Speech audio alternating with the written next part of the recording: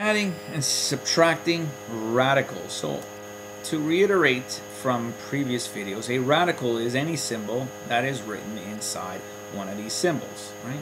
Which we typically know as a square root, right? So if we wanted to find the square root of 9, this symbol here is a radical symbol. Now, some of the rules for adding and subtracting radicals is very similar to adding and subtracting, right?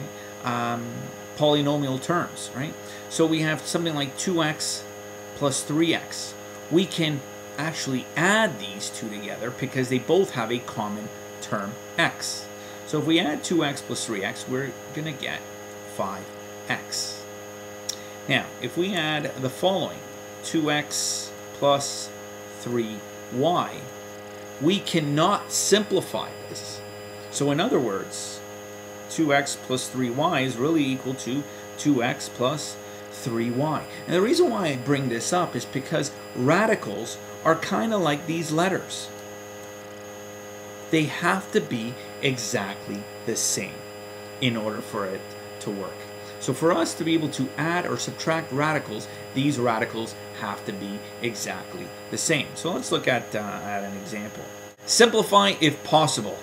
2 radical 3 plus 3 radical 3.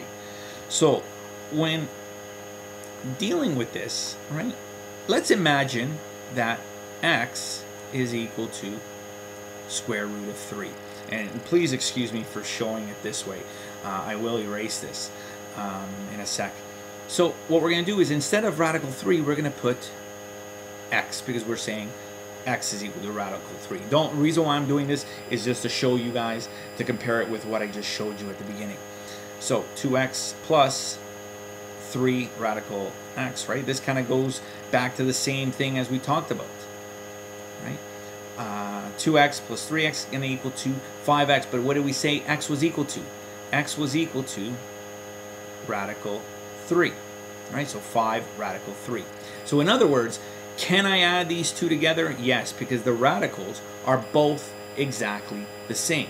So what does that mean that we need to do? Now I'm going to erase all this, right? So again, apologize for any confusion that I may have brought, but we've got the 2 plus the 3. So what we're adding is the number outside of the radical symbol, because the radical is just radical 3. We're not going to add them. It's not going to be radical 3 plus radical 3. It will give me radical 6. It will just remain as radical 3. So it's kind of like putting in an x. That's why I showed it to you. So in other words, when we add these two values together, 2 plus 3, we're going to get 5 radical 3. Next example, 6 radical 2 minus 4 radical 2 plus radical 2. So what we're doing here, again, the radical 2's are all exactly the same. So the radical 2 isn't going to change.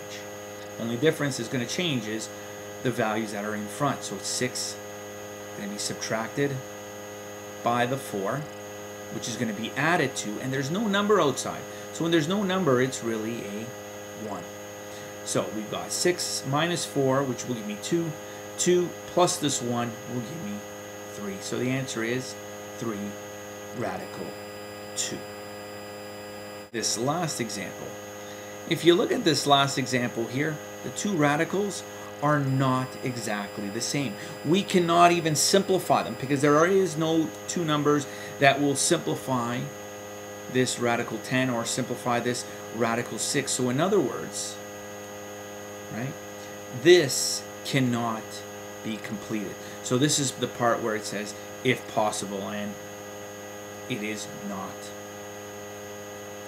possible. Simplify the following. So again, just like we said before, when we're adding or subtracting radicals, the two radicals have to be exactly the same. But before you jump and say not possible, in fact, both of these are possible. So what we're going to do is we're going to simplify the following. So what we're going to do is another way of writing radical 18 is as follows: 9 times 2. Right? And then we're going to continue to write the minus radical 2. Right? So all we've done is expanded or simplified this 18 in a different way of writing this radical symbol. If you look at this 9, we know the 9 can actually be square rooted. So in other words, another way of writing this is square root of 9 multiplied by the square root of 2 subtracted by the square root of 2. This minus radical 2 is really this. I've just kept it going. The only thing that I've done is changed this radical 18. So what do I get here? Square root of 9, I get 3. 3 multiplied by radical 2 becomes 3 radical 2. I carry this minus radical 2. I keep that going. Right? And now look at this question. This doesn't look any different from the one we did in the previous example. We can actually simplify this because both of these radicals are actually a radical 2. So in other words, radical 2 doesn't change. Who cares that they're subtracted? Radical 2 isn't going to change, isn't going to be affected by this negative symbol, by this subtraction. The only thing that's going to be affected by the subtraction is the number that is in front of our mixed radicals. So it's 3 minus the no value, which is 1, which will give me 2. So the answer, me to simplify this, equals 2 radical 2.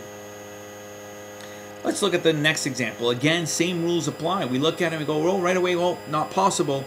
But what you want to do is find numbers that can be square rooted, and hopefully they can be simplified. So you might need to play around with the numbers a bit. So what we're going to get, let's separate this side. Another way of writing radical 40 is radical 4 times 10, right? Plus, I want to somehow, see, if you look at this, I can square root this 4. This 10 I can't. So in other words, I want to make sure I have the value times 10 in this as a possibility, right? So 10 times 9, right? So that other value had to be square rooted, right, to give me this 90 in here. So now let's simplify this, and we get, we get radical 4 multiplied by radical 10 plus radical 9 multiplied by radical 10. So what do we get? Well, we take each part on its own.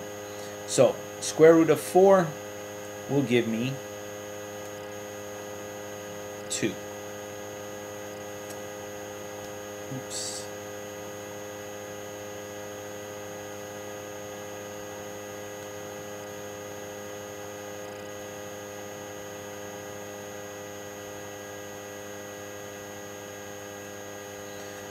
Square root of 4 will give me 2.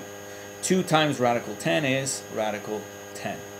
We're going to add it by square root of 9, which will give me 3.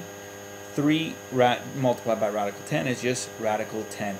And now going back to the way the beginning of this lesson was, we can actually add if these radicals are exactly the same. And they are. So the radical 10 isn't going to change. So all we're going to do is we're going to add the 2 plus the 3 to give me 5. So this answer is 5 radical 10.